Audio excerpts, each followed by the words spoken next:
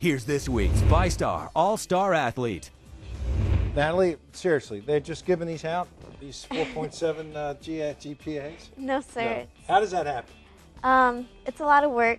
Since I play softball, it's time management. So softball really helps me manage my time, and I have less time to dilly-dally and more time I have to get stuff done, and it helps me plan my schedule around school.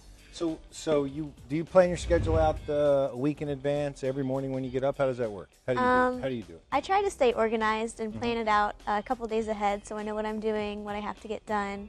The most important things come first, stuff like that. What are you doing down there at the animal hospital?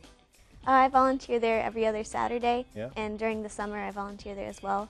I started off cleaning cages and the usual. I've learned how to do fecal tests and heartworm tests, and I help the veterinarians in the patient rooms. I hold the dogs so they can take tests and check their ears. I also give baths. It's a great experience because I want to be a veterinarian. Neat. I really enjoy it. When I was looking at your resume here, I was familiar with everything, but what is the Hugh O'Brien Leadership Conference? That was a conference I got nominated for by my teachers.